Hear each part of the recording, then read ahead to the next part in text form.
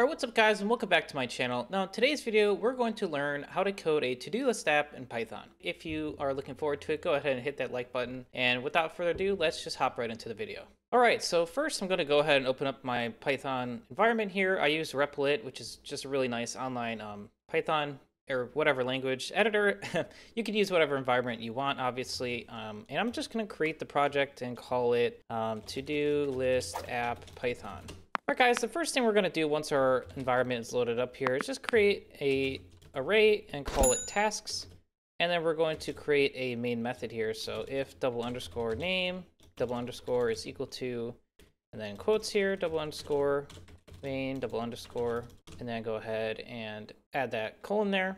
So we have our main method here for Python, and let's just begin to create the logic that will actually operate the app. So we're going to say create a loop to run the app. And before that, we're going to have a welcome statement. So we're going to just say welcome to the to-do list app with a smiley face. And then we're going to have a while loop that just is always true. That way it runs infinitely until we tell it to stop. And then we're just going to start out by listing out some menu options here. So we're just going to print a new line character here. And obviously I know I could keep typing afterwards, but I just like to put stuff on separate lines because it just looks a little cleaner to me. Do whatever you'd like, but we're going to start out with a new line character. Then we're going to say, please select one of the following options. And then this other line here, we're just going to have a bunch of dashed lines so that we have a nice little like menu option and it just looks clean. And then we're going to have 4 total task options. So what I'm going to do is just say print and then put the number 1 and then closing quotes and this. And then I'm just going to go ahead and copy this item here. I'm going to paste this a couple more times. 2, 3, 4. Our first option is going to be add a new task. Our second option is going to be delete a task. Our third option is going to be list tasks. And then our fourth option is going to be quit. All right, now that we've actually listed out the menu options, let's just go ahead and collect some input from the user. So we're going to say choice is equal to input. And then we're going to say enter your choice with a little caret symbol. That way that they kind of feel like it's a console type thing. Or you know what, we could do a colon in space as well. It doesn't matter which one, you guys can do whatever you'd like. Now the next thing we're going to do is just go ahead and create the if and else statements to run the app based on what the user put. So obviously we're expecting them to put 1, 2, 3, or 4. We're just using this input function, which will return a string. So that's what we need to keep in mind when building these if statements.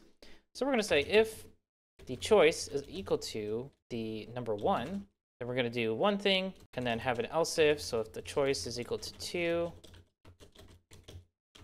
then we're going to do another thing, then another one. So if the choice is equal to 3, yeah, I mean, you guys get it at this point. We could just keep going here. So number 4, do another thing.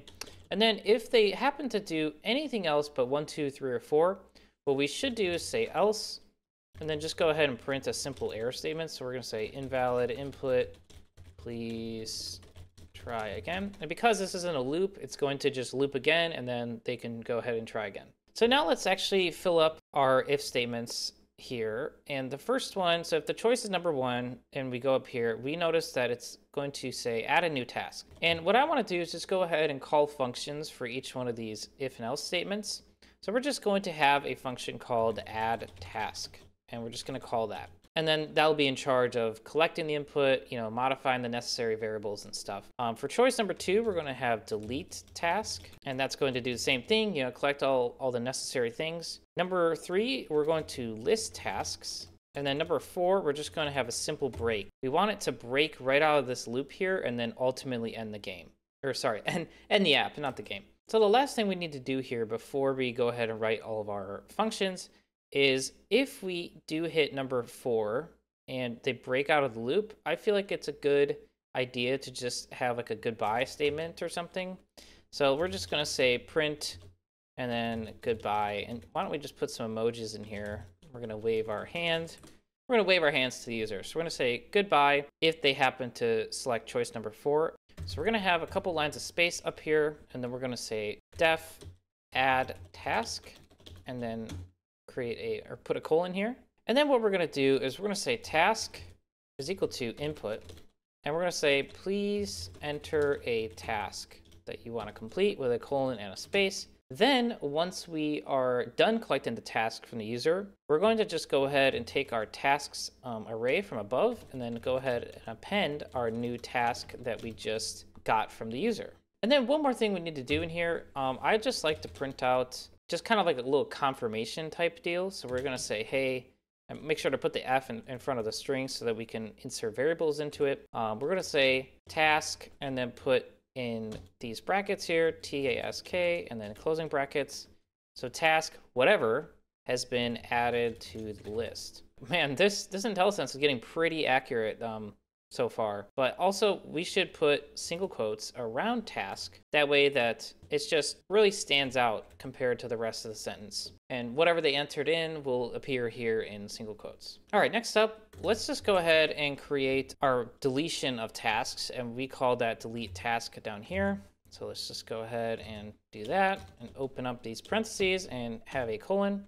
So the first thing we want to do inside of delete task is probably just list the tasks that are currently in the tasks array. Since we eventually plan on coding a list tasks function, I think it would be best to just call that right here. So we're going to call that function, which we still have to write. Then we're going to have a try and an except block here. And the reason I'm doing this is because there is a chance that the input we're about to collect is invalid and could break things. In case that happens, I'm just going to have this little catch here and just say invalid input. That's, that way the user can kind of just try again after that.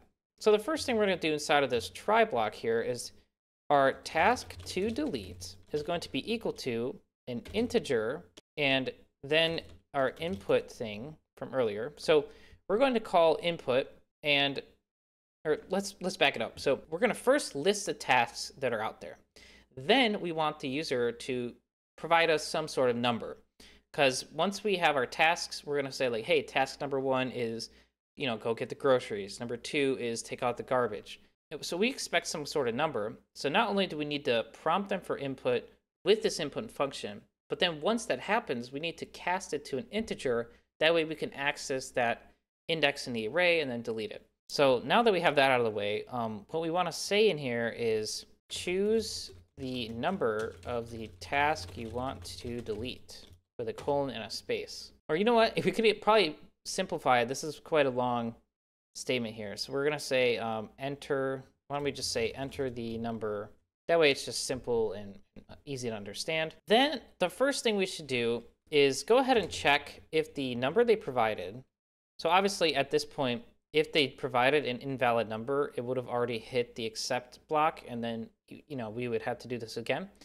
So at this point, we don't need to check for anything fancy, but what we do need to check is if the task to delete integer that they provided is greater than the length of tasks. And if that's so, obviously it's not inside of the tasks array, and that could throw another error. So we want to just go ahead and check for that right off the bat.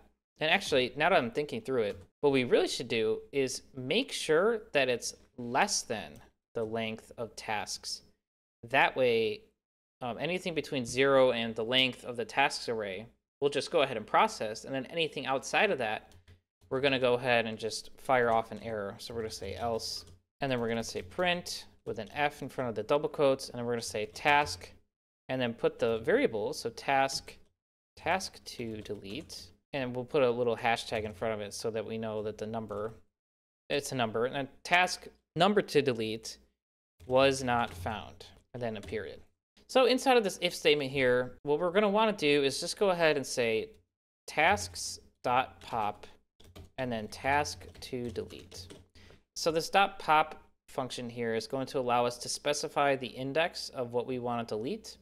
So if I'm saying, if I print out my list and item number 2 is what I want to delete, we're going to collect 2, and we're going to say, hey, go ahead and remove index number 2 from the array. And then once that's done, we can go ahead and just print out like a little confirmation thing. We're going to say task, and then once again, task to delete has been removed with a period.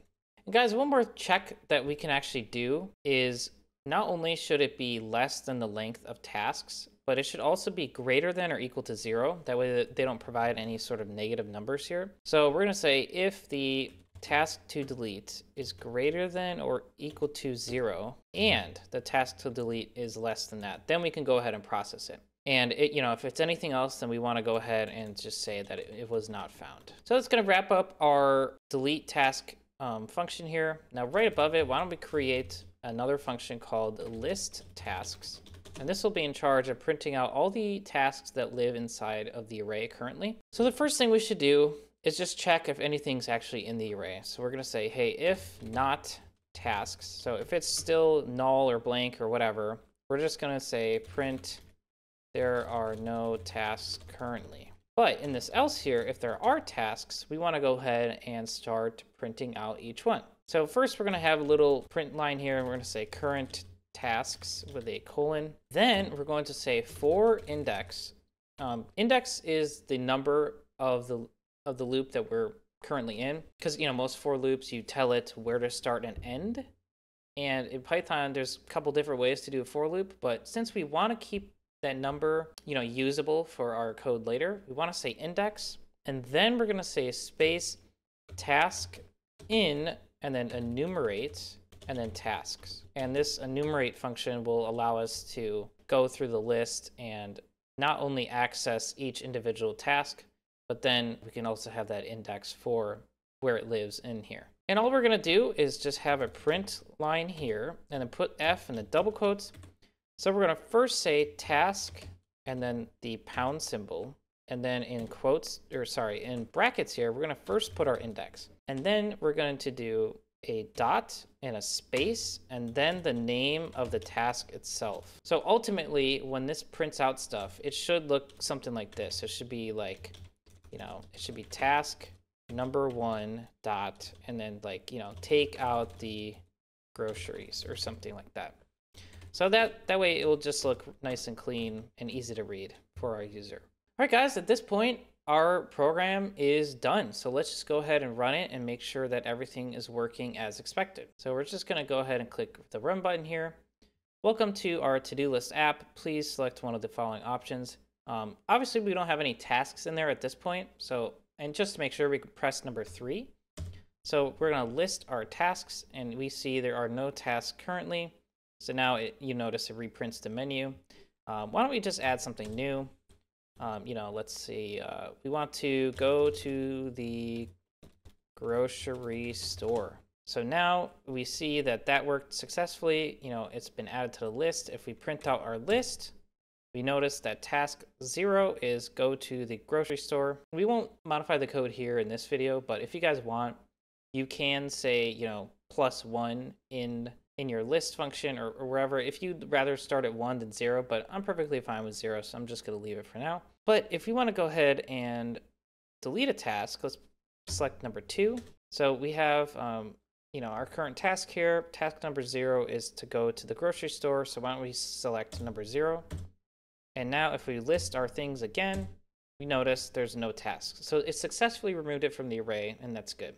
And now the final thing to test is our quit function. So let's just go ahead and press number 4, and we notice it exits out of the loop and it says goodbye. So there we have it. We have a fully working to-do list app, and I hope that you guys learned something and enjoyed this video. Comment down below any thoughts or suggestions for the next video. And with that being said, thank you guys for watching, and I will see you in the next one.